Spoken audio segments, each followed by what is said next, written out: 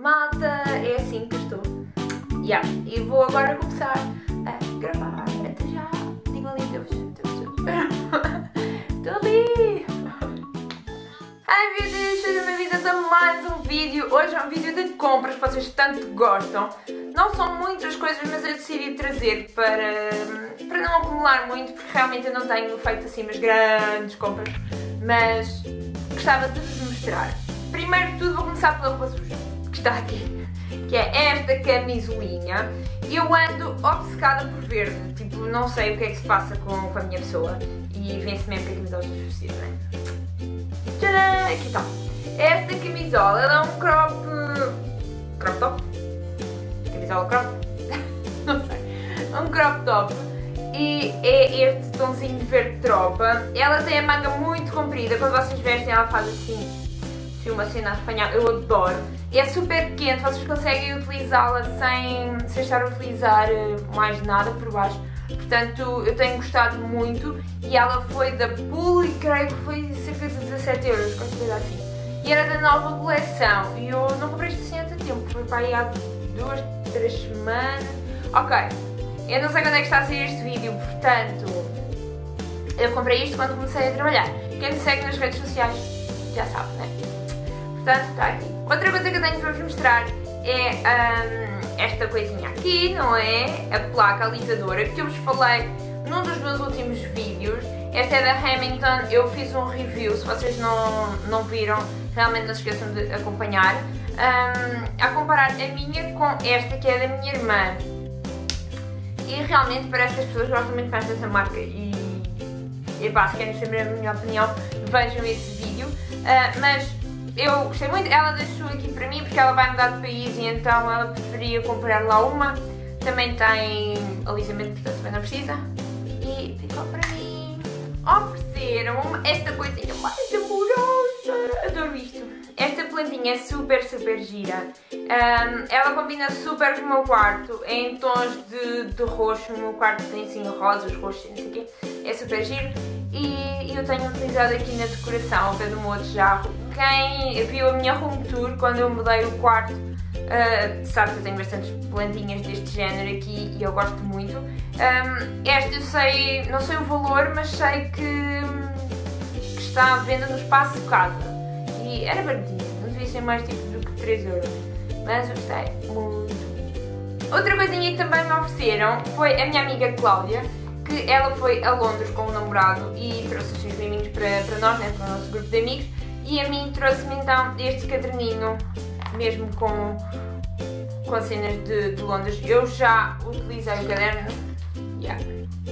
vocês não conseguem ver, eu acho que está muito clarinho, mas tem uma canetinha. E eu gostei muito. Obrigada, Cláudia. Está aqui. Está aqui. Obrigada. Outra coisa que eu também comprei foi na Primark. E vocês sabem que o que eu gosto da Primark são mesmo os básicos. Portanto, o que é que eu comprei? Comprei estas meias super, hiper, mega quentinhas. Elas são assim de cores bastante fortes. Eu não sei se vocês estão a conseguir ver aí no vídeo como deve ser, mas eu creio que não.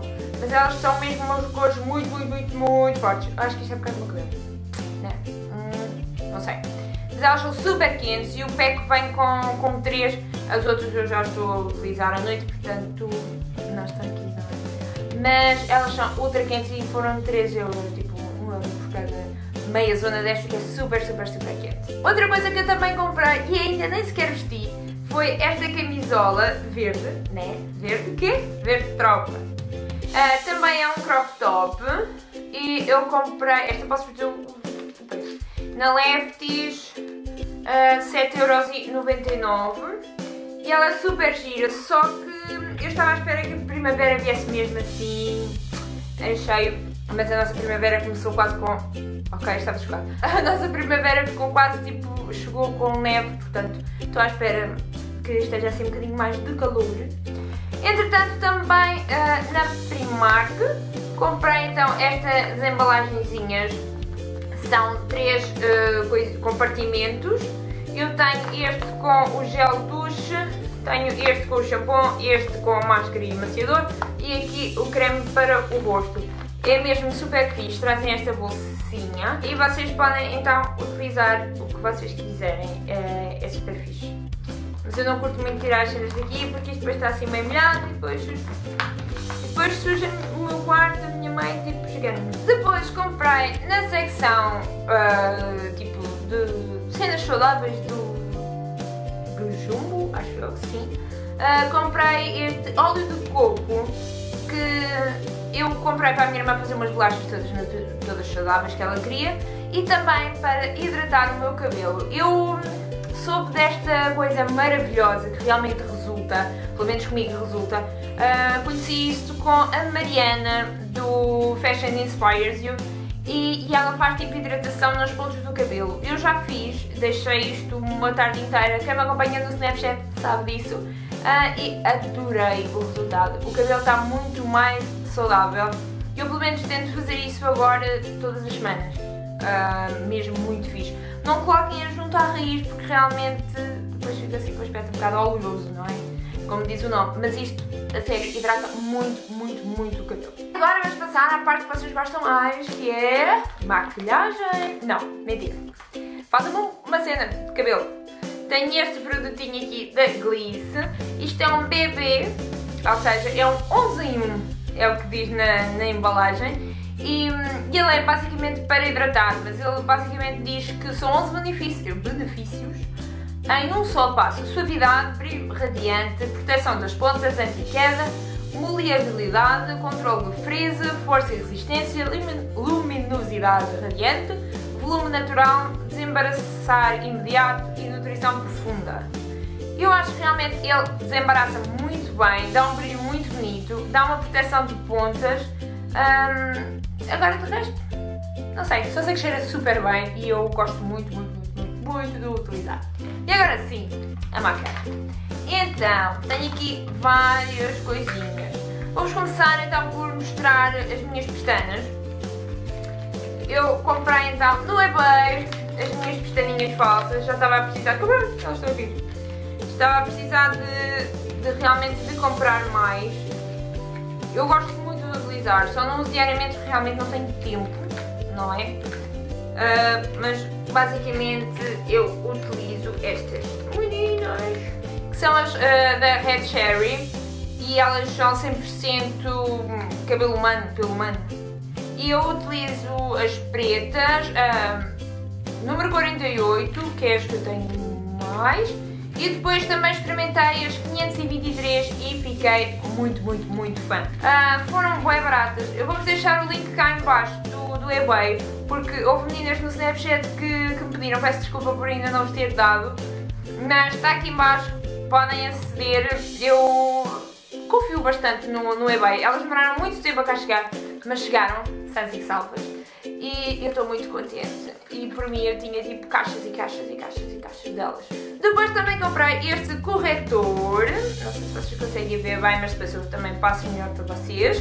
Que é um corretor de olheiras, mas para utilizar antes do vosso corretor normal. Eu tenho olheiras muito escuras, assim meio arroxeadas, então comprei este meio alaranjado. Ele é da Icon Cosmetics e eu estou a adorar. Eu lembro-me que ele custou 5 euros. Eu meto a base. Eu vou matar o rapazinho da oficina. E quem sabe que eu estou a falar, comenta cá abaixo nos comentários, a sério. Comentem. O Team Snapchat sabe. Basicamente isto custou 5 euros e eu tenho utilizado muito, muito, muito, muito, muito. Falando em corretores, a minha amiga Cláudia, que me ofereceu aquele caderninho aqui de Londres, ela trouxe-me de lá este corretor que toda a gente fala e que eu queria muito, muito, muito testar. Tenho utilizado todos os dias mesmo para ver se realmente gosto ou não.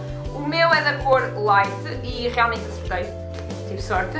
Ele tem assim uma esponjinha e opa, ele é bom, mas eu não achei assim uma coisa do outro mundo, mas gosto, mas não troco o meu da MAC por nada, mas mesmo por nada. Outras coisas, a minha irmã ofereceu-me, aliás, ela comprou para ela, mas depois não gostou, que é da Maybelline, este eyeliner, que toda a gente fala, que é assim de caneta, e eu até curti, eu só acho que ele não é muito preto, mas até curtidor. E por fim, mas não menos importante, fui à H&M e comprei o quê? Estas duas coisinhas. Comprei a base, que é a Flawless Finish. A minha é da mesma cor que o pó, que é a Golden Beige. Eu comprei então primeiro o pó, ele já tem um buraco, né, porque eu uso mesmo todos os dias. E depois é a base. Eu não gosto assim tanto da base, mas é fixe. O pó, adoro mesmo. E creio que foi 9€ cada um. A maquilhagem da H&M tem-me surpreendido, porque realmente o valor é baixo. E eu acho com melhor qualidade do que a Kiko, que normalmente toda a gente adora. E eu sou fã realmente de duas linhas de batons daqui. Mas pronto, basicamente foram estas as compras. Peço desculpa por estar sempre a olhar assim um bocadinho ali para cima, porque já não estava habituada a gravar. Pois é, vou tentar então vir aqui com mais regularidade. Vocês sabem que eu estive doente, portanto houve assim umas coisas. Mas pronto, para vocês estarem sempre atentas a tudo e saberem quando sai vídeo, quando não sai vídeo, porque é que não sai vídeo, porque é que sai o vídeo. Estejam atentas então às redes sociais. E pronto, espero muito que vocês tenham gostado. Deixem o vosso like, joinha, o que vocês quiserem dizer. Gosto, não gosto, não gosto. O meu dedo certo. Subscrevam o canal e já sabem, deixem os vossos comentários. Eu posso às vezes demorar um bocadinho a responder, mas eu respondo-vos. Portanto, fiquem atentas a tudo e vão ter um vídeo muito especial em breve, com colaboração com uma marca que eu acho que todas as pessoas que comem fora, que não gostam de comer fora, que levam comer para a escola, para o trabalho, cenas assim, vão gostar desse vídeo. Portanto, fiquem atentas.